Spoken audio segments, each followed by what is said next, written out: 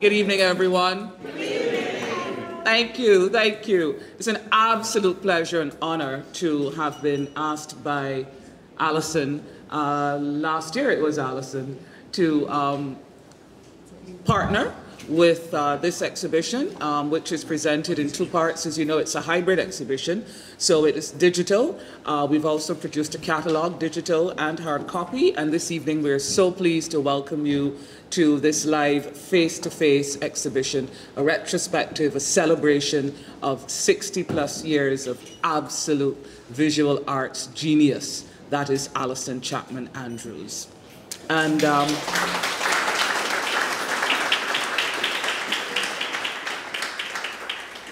when she asked me to deliver remarks, I thought, what do I say? What do I say about 60+ years of, great work, of a legacy that will stand the test of time? And then I looked for inspiration, because in my office, right across from my desk, is a huge Alison Chapman-Andrews painting. But I left it too long, and therefore on Thursday, when I thought I'll put down some notes, this lady had taken the painting, and it's somewhere here as part of the, I think it's These Fields and Hills, it's part of the exhibition. And so my inspiration was lost. And this afternoon, when I really couldn't put it off any longer, I thought, well, what do you say about someone that you have, you can't be in culture and not know the name Alison Chapman-Andrews, and then to see the work when you get involved with work at the National Cultural Foundation, and then to have it in your office and to meet the artist. What do you say? And so I've put together a little something. It started out as a poem, and then it went into an essay, and well, here we go. I have always envied the artist, artiste, artisan, conduits of imagination, those divinely gifted with the power to create, to use brushstrokes and notes, materials, words, any element that works, to transform the world of us ordinary folk.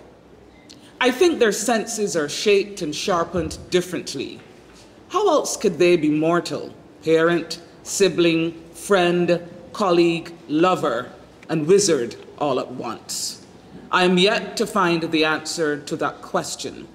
It continues to baffle, and I continue to behold their artistry in amazement, to see and hear and touch and taste and sense their varied genius, their take on life and living and loving and losing and winning, their treatment of pleasure and pain, their commentary on culture and country.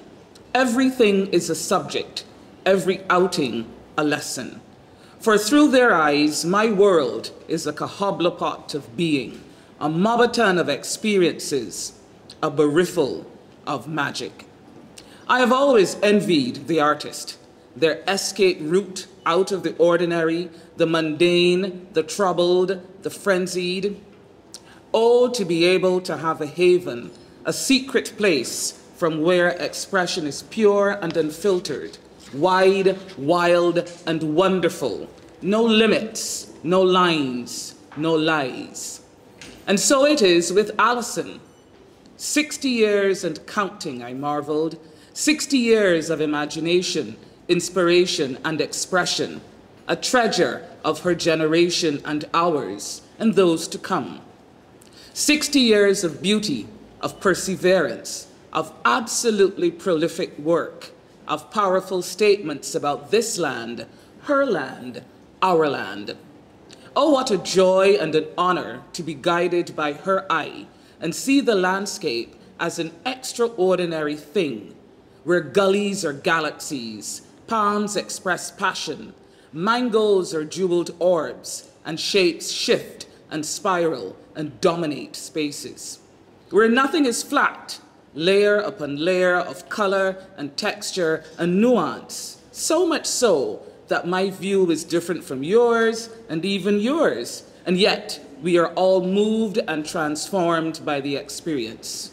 Through her eye, not eyes, I see our history, our progress, and our prowess.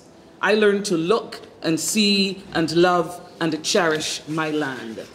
Thanks to Alison, my view is widened, my appreciation enhanced, and if only just a little bit, my envy of the artist tempered.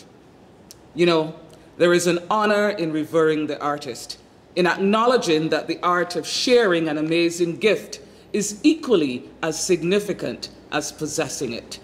To find respite and succor and revelation in Alison's work, to immerse in her expression, her wisdom, and her worldview is an exceptional experience and a great sharing.